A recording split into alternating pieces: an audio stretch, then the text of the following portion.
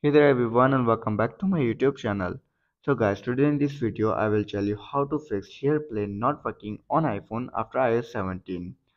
Pumped about sharing your tunes with friends and with the awesome new SharePlay feature in iOS 17. But what if SharePlay is not working or throws weird error messages?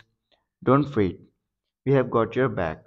In this video, I will show you how to fix SharePlay on your iPhone. We'll break down the common problems, troubleshoot like pros, and get you back to the jamming in sync with your crew in no time.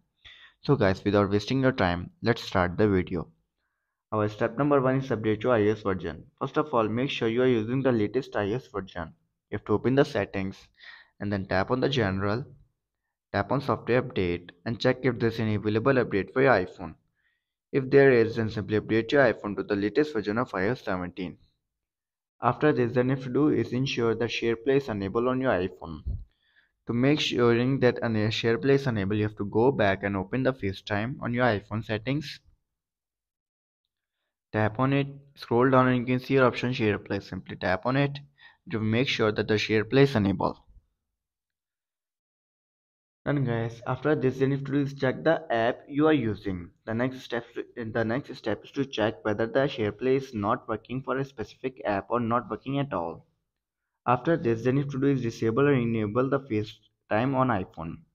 In a manner, this is like restarting FaceTime and might get rid of any incorrect settings or bugs that are stopping SharePlay from working correctly.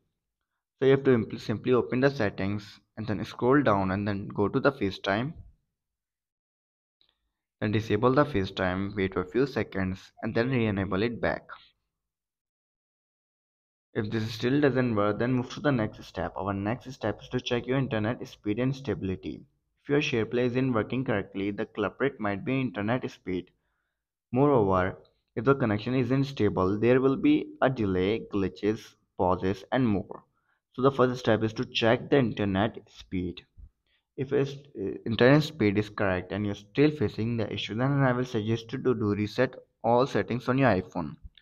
To do this, you have to simply open the settings and then tap on general, scroll down and then tap on shutdown, shut down your iPhone and then restart it after 15 to 20 seconds later.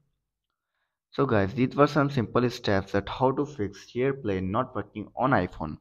If this video helps, then make sure to like and subscribe my YouTube channel for upcoming videos and thanks for watching.